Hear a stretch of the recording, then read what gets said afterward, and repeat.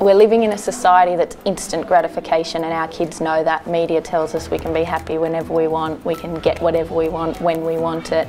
The world is ours, and when that doesn't happen and when our students don't have that instant gratification, that's when they can really fall down. And I think for me personally, and for watching the students that I teach and the other teachers here, that's what we've really noticed about these students with the Resilience Project. It's been that reminder that slow down, enjoy the small things, and actually it's not all about you. And if you choose kind and you see things that you can be grateful for or have empathy for, it's actually really reflective on you and makes you a better person. Unless we've got good health and well-being in our students, they won't be able to take risks in their learning and focus well in those key learning areas. So it's really important for us that we are mindful to present different learning opportunities and that we make sure that we incorporate programs like the Resilience Project to help them be the best that they can be every day and achieve success. We talked about being grateful for what you have in our school, especially. Like, we have computers, we have iPads, we have a STEM room. We're just really lucky. After hearing Martin speak about gratitude, empathy and mindfulness, the students were hanging off every word, and this year we've seen a huge change in the gratitude and the empathy.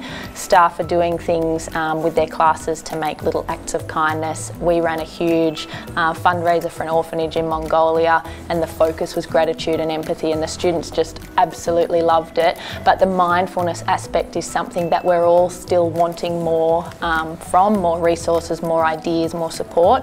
So the app came in, and that's a huge focus of the app, and looking at it, it looks fantastic as short, daily, simple things that we can implement with ourselves as staff, but also with our classes to listen to, then to discuss as well, but just to benefit from. Oh, I really like the app because I liked how you could put in what you were feeling, because I feel like that could really help people with like their feelings, and yeah, if you can talk about it, then it'll make you feel a lot happier. I try to use the app every morning, every night. My whole family, me and my parents, use it every day just to see how we're feeling.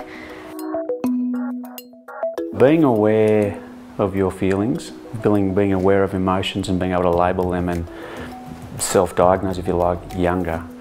I wish I'd had it. And having the tools as a parent to support and compound that is really powerful and amazing. Teachers are always looking to tap into materials and resources wherever we can get them, and when you're using something that makes sense, it's easy to use, and it promotes your practice as well and reminds you that you have to be in a good headspace before you can ask your students to be in one.